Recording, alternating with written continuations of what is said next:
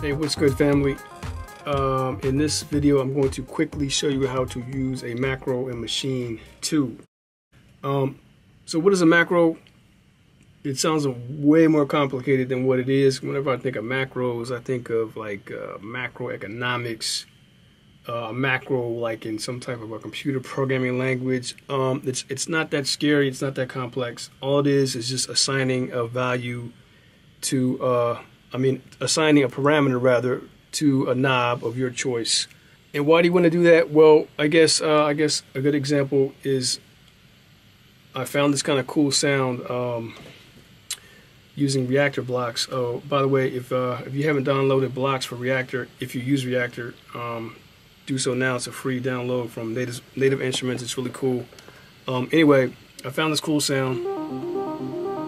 I tweaked it a little bit, and I want to use it in one of my productions. But I want to automate some of the parameters, like the cutoff, the sub, and the resonance. So I found the parameters, but they're not next to each other. So I want to capture a performance, and able to do that, I need to have those parameters on like knobs on the same page, or at least close to each other. So what I want to do is just create a macro, quote unquote, and put these parameters next to each other on one page. How do we do that? It's very easy to do. You click on your screen, you click on the control button, and you'll see this part come up, and you just click on, it's not on macros already, just click on macros, and you're going to want to add a new page to that. So if it's on automation, you want to click on pages, then you click on add, and this window will come up with these choices. So you can add 8 macros on one page, and you could do multiple pages.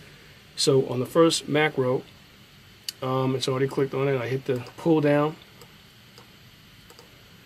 Let's get this thing out of the way.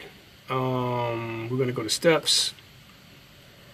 I'm going to want to add filter cutoff. So this is my first macro. The second macro I wanted to add was the sub controller. So I just click on the next one. Same steps, you hit steps. I'm going to want to go to my oscillator, I believe.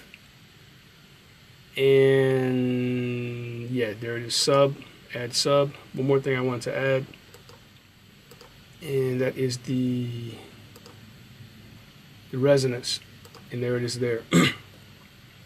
So now I've got my 3 parameters that I want to control. As you can see, they're right here on the knobs right next to each other.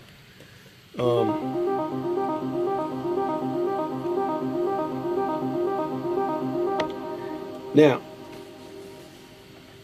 I want to just go ahead and record the automation in. I just hit play and click on my auto write button.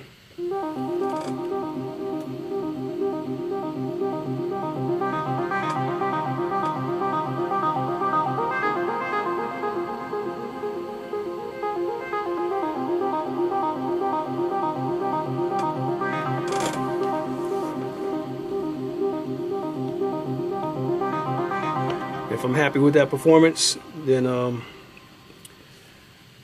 can just save it and move on. Another thing you can do is you can name these. Doesn't have to be cut off. You can name it something cool, like let's say sub. Let's name that muscle. Resonance. Let's name that.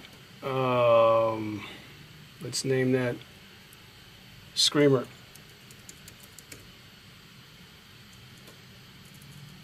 Spell it right. And let's name the cutoff emotion. So you can name these whatever you want. In addition to that, you can save